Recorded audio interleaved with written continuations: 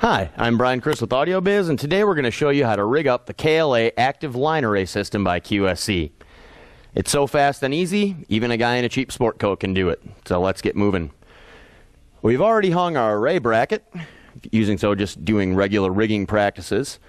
So I'm going to move around here and grab our KLA speaker. Now if we switch to the other camera angle, I'm going to show you what's going to go on. When we hit the release button right here, it's going to pop up this hook. And when we push that down, it's going to secure the speaker. There's a tiny lever right here, which if you push up will release this, backing the hook off, and we can then recess it like that. So, now that we've got that set, let's rig this guy up. So we're just going to line up the holes, release those hooks, lock us in place, and we're set to go. Grab the second speaker, line this up as best we can, and sometimes this takes a little bit of jiggling around. But once we're there, hit this, locks it in, set to go.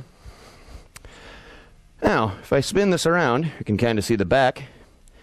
We have places to jumper the audio and jumper the power on up. We also have switches where we can set the array size, whether we're going to run this with an external sub or without, tell it what the front LED will do, and have our nice little volume dial here. So, now that we've got this in the air, let's take it down.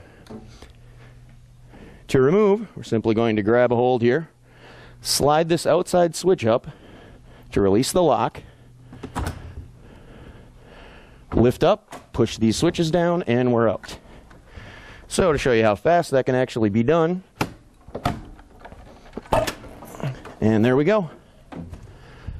So, that's how we rig up and take down the KLA active line array by QSC. Again, I'm Brian Chris with AudioBiz, and thank you for watching.